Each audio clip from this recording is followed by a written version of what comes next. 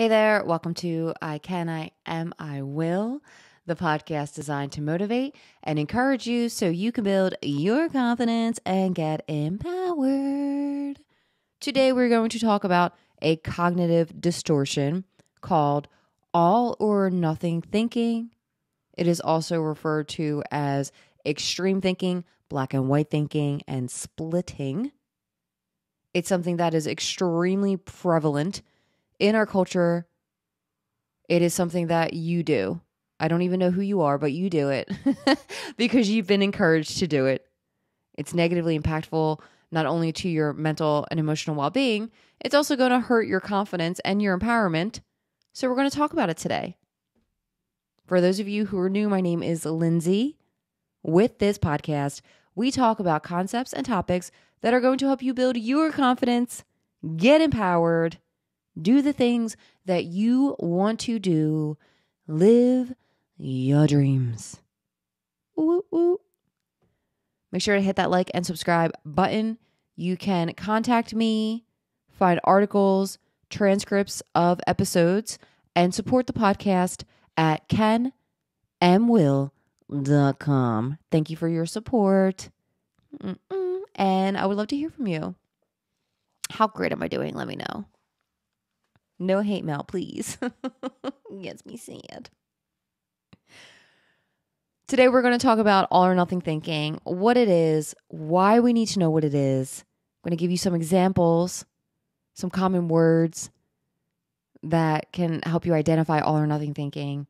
And then we're going to talk real quickly about how to combat all or nothing thinking.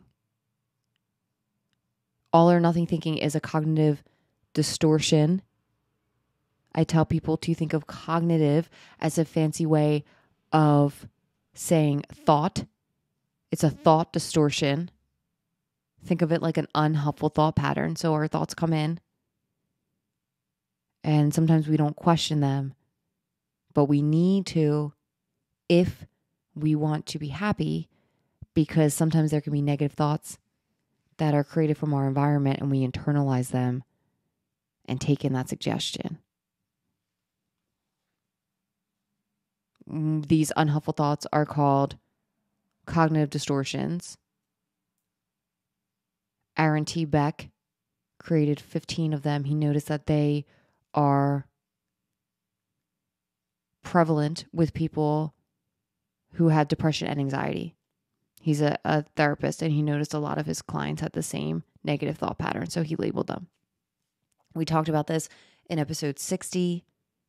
And then we went into some examples in episode 65 to 67. We talked about generalization, should statements, and fortune telling. If you noticed, I didn't say this is something you should focus on. I said it's something that you need to focus on. That's a much, much different energy there because it is something that you need to focus on. I would not steer you wrong.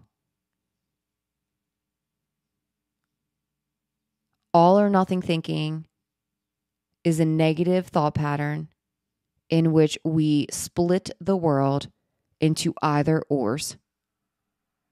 An example would be either you're a total success or a total failure.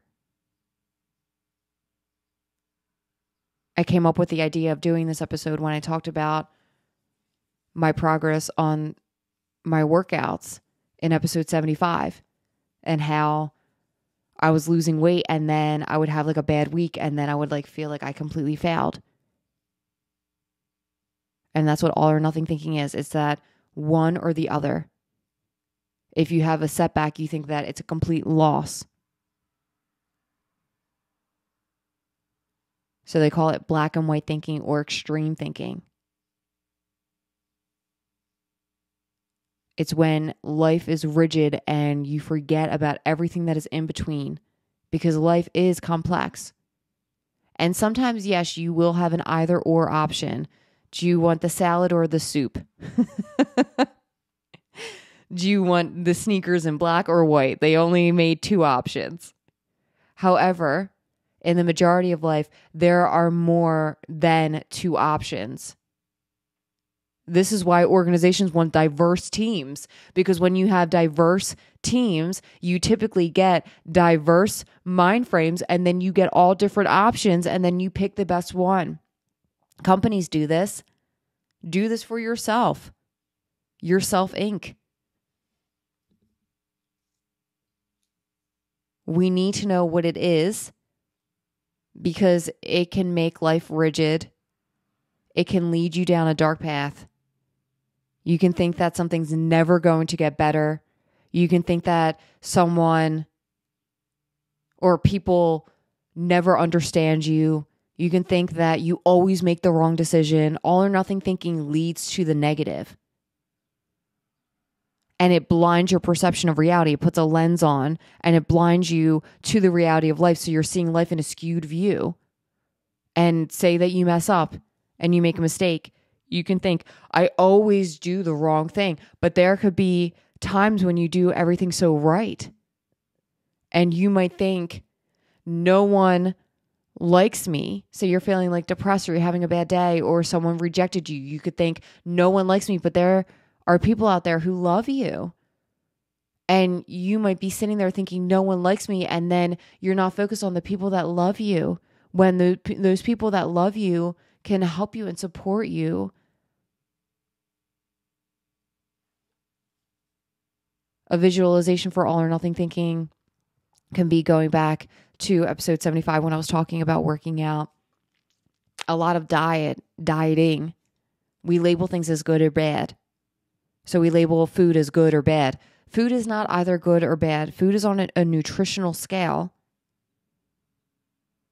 with one end of the scale being not nutritional at all, and one end of the scale being highly nutritional. Not nutritional at all would be soda, and then highly nutritional would be superfoods like kale and blueberries. And then we have everything in between. It's on this scale. It's not bad or good. We have a nutritional scale. But you'll see a lot of people that are having trouble with losing weight and with dieting and with eating and binge eating because they're labeling food as bad or good. And then they in turn label themselves as bad or good for eating that food. Like, oh, I was so bad. I had this, that, and the other thing.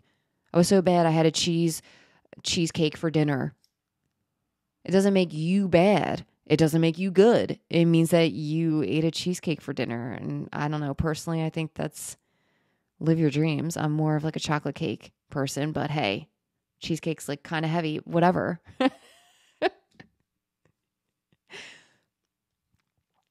This can hurt your progress, because if you are working towards something, you go up and then you might have a setback because you're learning and you make mistakes because you're a fallible human being. And then you'll probably have another jump up, and then you might have another setback. You might not.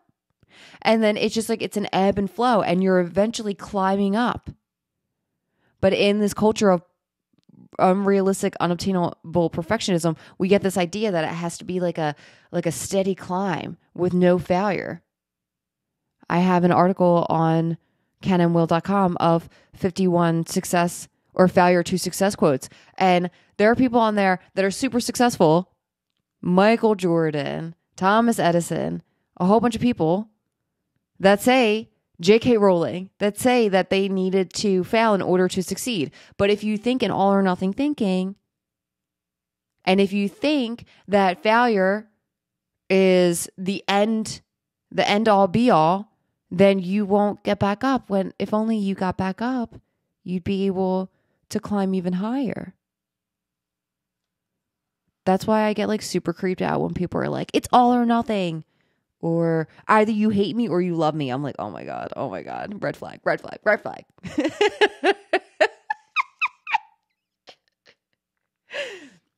Or if they're like, go hard, play hard. I'm like, oh my God, your mental health, please.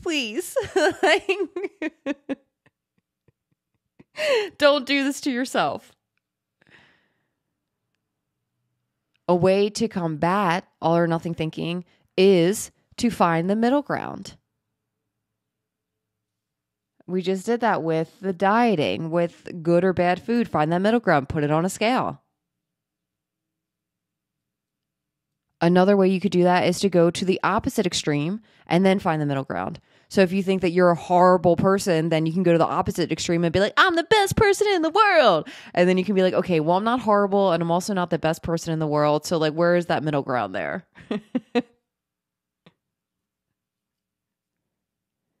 I wrote a workbook about how to combat all or nothing thinking.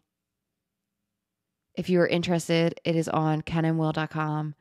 It is like a journalistic style. There are journal prompts that will help you work through the all or nothing thinking, and it explains what it is and gives examples. With that, we're going to end with our I affirming statements. You can say them with me. You do not have to. You can do whatever makes you feel good. Are you ready? I can. I am. I will. Have a great day.